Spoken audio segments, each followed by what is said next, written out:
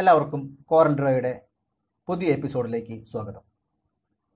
കഴിഞ്ഞ അധ്യായത്തിൽ നമ്മൾ പിക് ടൂളിനെ കുറിച്ച് പഠിച്ചു. കോറൽ ഡ്രോയിലെ ഏറ്റവും ഇമ്പോർട്ടൻ്റ് ആയിട്ടുള്ള ഒരു പോർഷനാണ് ഈ ടൂളുകൾ. അതിൽ തന്നെ പിക് ടൂളാണ് നമ്മൾ കഴിഞ്ഞ അധ്യായത്തിൽ പഠിച്ചത്. ഈ അധ്യായത്തിൽ നമുക്ക് അടുത്ത ടൂളായിട്ടുള്ള ഷേപ്പ് ടൂളിനെ കുറിച്ച് പഠിക്കാം. എന്താണ് ഷേപ്പ് ടൂൾ? ഒരു ഷേപ്പ് നമ്മൾ ക്രിയേറ്റ് ചെയ്ത് ആ ഷേപ്പിനെ എഡിറ്റ് ചെയ്യാനാണ് നമ്മൾ ഷേപ്പ് ടൂൾ ഉപയോഗിക്കുന്നത്. ഒരു ഷേപ്പ് ടൂൾ എന്താണെന്ന് പഠിക്കാനായി നമുക്ക് പിക് ടൂൾ ചെയ്ത പോലെ തന്നെ നമ്മൾ റെക്റ്റാങ്കിൾ ഇവിടെ വരയ്ക്കാൻ പോവുകയാണ്. ശ്രദ്ധിക്കുക, ഞാനിവിടെ റെക്റ്റാങ്കിൾ ടൂൾ ഞാനിവിടെ ആക്റ്റീവ് ചെയ്യുന്നു. അതിനുശേഷം ഞാൻ ഇത്തരത്തിൽ റെക്റ്റാങ്കിൾ ടൂൾ ഞാനിവിടെ വരയ്ക്കുന്നു. ഞാനൊരു കളർ നൽകാൻ പോവുകയാണ്. ശ്രദ്ധിക്കുക, ഞാനിപ്പോൾ ഇവിടെ ഒരു കളർ നൽകിയിരിക്കുന്നു.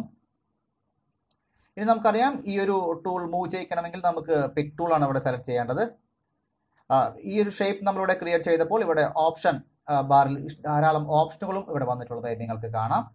ഇവിടെ കാണുന്നതെല്ലാം ഈ ഒരു ഷേപ്പിന്റെ വിഡ്ത്തും ഹൈറ്റുമാണ്. അതുപോലെ തന്നെ എക്സ് വൈ പൊസിഷനാണ്. ഇവിടെ കാണുന്നത് എക്സ് വൈ പൊസിഷനാണ്. അതായത് ഈ ഒരു ബോക്സ് നമ്മൾ ഇത്തരത്തിൽ മൂവ് ചെയ്യുന്നതിനനുസരിച്ച് ഇവിടെ എക്സ് പൊസിഷനും അതുപോലെ തന്നെ വൈ പൊസിഷനും ഇവിടെ ചേഞ്ച് ആയി വരുന്നതായി നിങ്ങൾക്ക് കാണാം. ഇവിടെ പേഴ്സൻറ്റേജ് ആണ്, ഈ ഒരു റെക്ടാങ്കിളിന്റെ പേഴ്സൻറ്റേജ് ആണ് ഇവിടെ നമ്മൾ കൊടുത്തിട്ടുള്ളത്. ഇപ്പോൾ ഇവിടെ 100 എന്നാണ് കാണുന്നത്. ഈ ഒരു 100 എന്നുള്ളത് നമ്മളൊരു 50 ആക്കുകയാണെങ്കിൽ ഈ റെക്ടാങ്കിൾ ബോക്സ് ഇതിന്റെ നേർപകുതിയായി ചുരുങ്ങുന്നതാണ്. ഇപ്പോൾ നോക്കുക, ഇപ്പോൾ ഇവിടെ വിഡ്ത്ത് ഞാൻ ഇവിടെ 50 കൊടുത്തപ്പോൾ വിഡ്ത്ത് ഇവിടെ നേർപകുതിയായി കുറഞ്ഞിരിക്കുന്നു. അതുപോലെ തന്നെ ഹൈറ്റ് ഞാൻ ഇവിടെ 50 കൊടുക്കാൻ പോവുകയാണ്. ഹൈറ്റ് നേർപകുതിയായി കുറഞ്ഞിരിക്കുന്നു. ഇങ്ങനെ നമുക്ക് ഈ ഒരു പോയിന്റിൽ നിന്നുകൊണ്ട് നമുക്ക് പേഴ്സൻറ്റേജ് വൈസിൽ നമുക്ക് ഒരു ഒബ്ജക്റ്റ് ക്രിയേറ്റ് ചെയ്യാൻ സാധിക്കും. ഞാനിപ്പോൾ അൺഡു ചെയ്യുന്നു, കൺട്രോൾ സെഡ് അടിക്കുന്നു കീബോർഡിൽ. ഓക്കെ, ഇവിടെ കാണുന്ന ഈ ഒരു ഓപ്ഷൻ ഈ ബോക്സ് നമുക്ക് റൊട്ടേറ്റ് ചെയ്യാനാണ്. ഇപ്പോൾ ഇവിടെ 0 ആണ് കൊടുക്കുന്നത്. ഞാനൊരു 60 കൊടുക്കുകയാണെങ്കിൽ ഈ ബോക്സ് 60 ഡിഗ്രിയിൽ റൊട്ടേറ്റ് ചെയ്ത് വരും എന്ന് നിങ്ങൾ കണ്ടതാണ്. നമ്മൾ നേരത്തെ പഠിച്ചു, ഇതല്ലാതെ തന്നെ ഇത്തരത്തിൽ മൗസിന്റെ ലെഫ്റ്റ് ബട്ടൺ ഒരു തവണ ക്ലിക്ക് ചെയ്തുകൊണ്ട് ഇത്തരത്തിൽ മൂവ് ചെയ്യിച്ചുകൊണ്ടും നമുക്ക് റൊട്ടേഷൻ സെറ്റ് ചെയ്യാമെന്ന് നമ്മൾ പഠിച്ചു കഴിഞ്ഞതാണ്. ഇവിടെ കാണുന്ന ഈ രണ്ട് ഓപ്ഷനുകളും ഈ കാണുന്ന ഒബ്ജക്റ്റ് ഏത് ഒബ്ജക്റ്റ് ആണ്, ഈ ഒബ്ജക്റ്റ് അല്ല, ഏത് ഒബ്ജക്റ്റ് ആണോ നമുക്കുള്ളത് ആ ഒബ്ജക്റ്റിനെ ഫ്ലിപ്പ് ചെയ്യാൻ വേണ്ടിയാണ്. അതായത് ഒരു മിറർ പോർഷനിലേക്ക് ചേഞ്ച് ചെയ്യാൻ വേണ്ടിയിട്ടാണ്. നമുക്കിവിടെ നോക്കാം. ഇവിടെ കാണുന്നത് മിറർ ഹൊറിസോണ്ടലി അതുപോലെ തന്നെ മിറർ വെർട്ടിക്കലി എന്നിങ്ങനെ രണ്ട് ഓപ്ഷനാണുള്ളത്. ഞാൻ ഈ ഒബ്ജക്റ്റ് ഒന്ന് ഇത്തരത്തിൽ ഷേപ്പ് ചേഞ്ച് ചെയ്യുകയാണ്. ശ്രദ്ധിക്കുക, അതിനുശേഷം ഞാൻ മറ്റൊരു ഒബ്ജക്റ്റ് ഞാൻ ഇവിടെ വരയ്ക്കുകയാണ്. അതിന് മറ്റൊരു കളർ നൽകുന്നു. ഇപ്പോൾ ഇവിടെ രണ്ട് ഒബ്ജക്റ്റ് ഉണ്ട് എന്ന് നിങ്ങൾക്ക് കാണാം.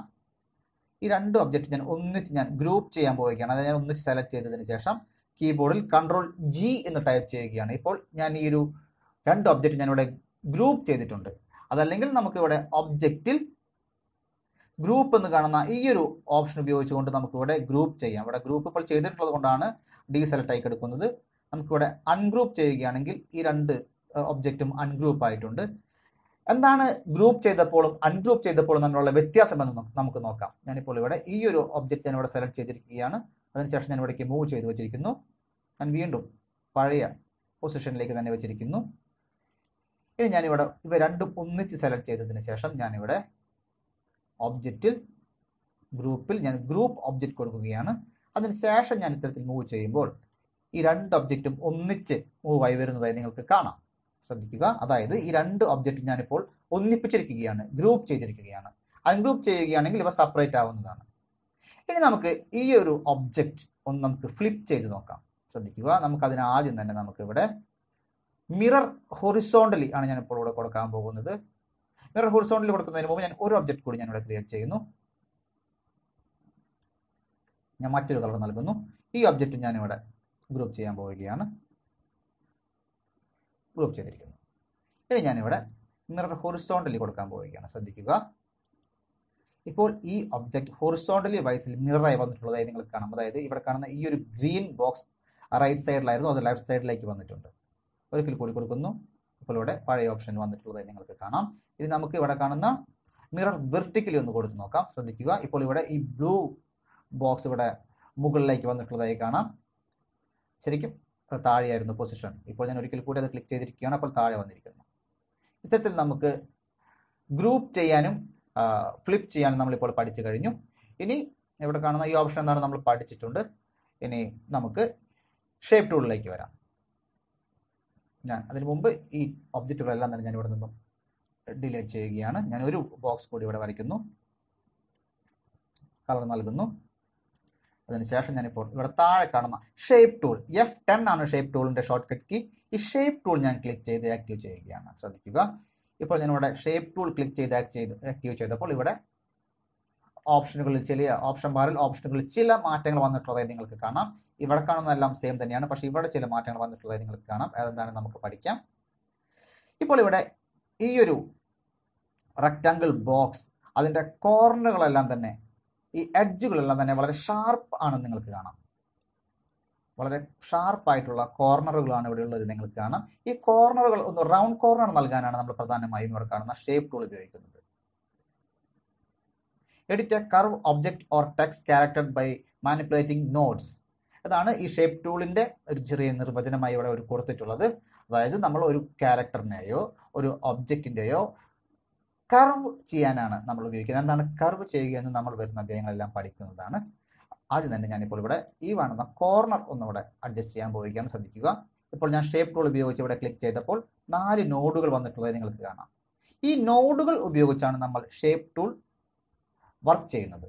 അതിൽ തന്നെ ഞാൻ ആദ്യത്തെ ഈ കാണുന്ന നോഡിൽ ഞാൻ മൗസിന്റെ ലെഫ്റ്റ് ബട്ടൺ ക്ലിക്ക് ചെയ്യുകയാണ്. ശ്രദ്ധിക്കുക, അതിനുശേഷം ഞാൻ റൈറ്റിലേക്ക് ഡ്രാഗ് ചെയ്യുന്നു. ശ്രദ്ധിക്കുക, ഇപ്പോൾ ഇവിടെ ഈ ഷേപ്പിന്റെ എഡ്ജുകളെല്ലാം തന്നെ കർവായി വന്ന് മാറിയിട്ടുള്ളത് നിങ്ങൾക്ക് കാണാം. ഞാനിവിടെ Ctrl+Z അടിച്ചുകൊണ്ട് പഴയ അവസ്ഥയിലേക്ക് തിരിച്ചു പോകുന്നു, അൺഡു ചെയ്യുന്നു. ഈ ഒരു ഓപ്ഷനാണ് നമ്മൾ പ്രധാനമായും. ഇനി നമുക്ക് ഇവിടെ കാണുന്ന ഈ 3 ഓപ്ഷനുകളും എന്താണെന്ന് നോക്കാം. ഇതിന് മുമ്പുള്ള ഓപ്ഷൻ നമ്മൾ പഠിച്ചതാണ്. ഇവിടെ കാണുന്ന ഈ ഷേപ്പിന് കോർണറുകൾ എങ്ങനെ കൊടുക്കണമെന്നാണ് നമ്മളിപ്പോൾ ഇവിടെ കാണുന്ന ഈ 3 ടൂളുകൾ ഉപയോഗിച്ചുകൊണ്ട് ചെയ്യുന്നത്. അതായത് ആദ്യത്തെ ടൂൾ റൗണ്ട് കോർണർ ആണ്. നമ്മൾ റൗണ്ട് കോർണർ നൽകി നമ്മളിവിടെ ഷേപ്പ് ടൂൾ ഉപയോഗിച്ചുകൊണ്ട് ഇത്തരത്തിൽ ക്രിയേറ്റ് ചെയ്യുകയാണെങ്കിൽ റൗണ്ട് കോർണർ ആണ് ആക്റ്റീവായി വന്നിട്ടുള്ളത്. അടുത്തത് സ്കലാപ്ഡ് കോർണർ ആണ്. ഈ ഒരു ടൂൾ നമ്മൾ ഉപയോഗിക്കുകയാണെങ്കിൽ ഇവിടെ ഈ കോർണറുകൾ ഉള്ളിലേക്ക് വന്നിട്ടുള്ളത് നിങ്ങൾക്ക് കാണാം. ശ്രദ്ധിക്കുക. അടുത്ത ഓപ്ഷൻ എന്നുള്ളത് ക്യാംഫേർഡ് കോർണർ ആണ്. ഈ ഒരു കോർണർ ഉപയോഗിച്ചുകൊണ്ട് നമ്മൾ ക്ലിക്ക് ചെയ്യുകയാണെങ്കിൽ ഇവിടെ കാണുന്ന ഈ കോർണറുകൾ ചതുരനായി മാറിയിട്ടുള്ളതായി കാണാവുന്നതാണ്. ശ്രദ്ധിക്കുക, ഇത്തരത്തിൽ നമ്മൾ കോർണറുകൾ ക്രിയേറ്റ് ചെയ്യാനാണ് ഇവിടെ കാണുന്ന ഈ 3 ഓപ്ഷനുകളും ഉപയോഗിക്കുന്നത്. ഇവിടെ കാണുന്ന ഈ നോഡുകൾ ഉപയോഗിച്ചുകൊണ്ട്, ഈ ആരോകൾ ഉപയോഗിച്ചുകൊണ്ട് നമുക്ക് ഇവിടെ കാണുന്ന ഈ കോർണറിന്റെ വിഡ്ത്തും ഹൈറ്റും എല്ലാം നമുക്ക് ഇവിടെ ഇത്തരത്തിൽ അഡ്ജസ്റ്റ് ചെയ്യാവുന്നതാണ്. അതല്ലെങ്കിൽ നമ്മൾ ഇവിടെ കാണുന്ന ഈ നോഡുകൾ ഉപയോഗിച്ചുകൊണ്ട് ഇത്തരത്തിൽ നമുക്ക് മൂവ് ചെയ്ത് ഷേപ്പുകളെല്ലാം നമുക്ക് ക്രിയേറ്റ് ചെയ്യാവുന്നതാണ്. ശ്രദ്ധിക്കുക, ഇവിടെ ഇപ്പോൾ ഈ ഷേപ്പുകൾ എല്ലാം തന്നെ ഇവിടെ ലോക്ക് ചെയ്തിരിക്കുകയാണ്. ഈ ലോക്ക് ചെയ്യുന്നത് കൊണ്ട് ഏതെങ്കിലും ഒരു പോയിന്റിൽ നമ്മൾ ചേഞ്ച് ചെയ്യുകയാണെങ്കിൽ മൊത്തത്തിൽ ചേഞ്ച് ആയി വരുന്നതാണ്.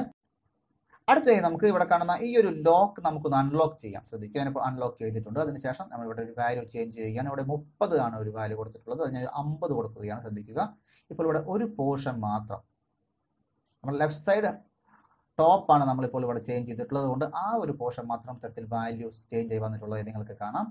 അതിനുശേഷം നമുക്ക് ഇവിടെയും ചേഞ്ച് ചെയ്ത് നോക്കാം. ഞാനൊരു 80 കൊടുക്കുന്നു.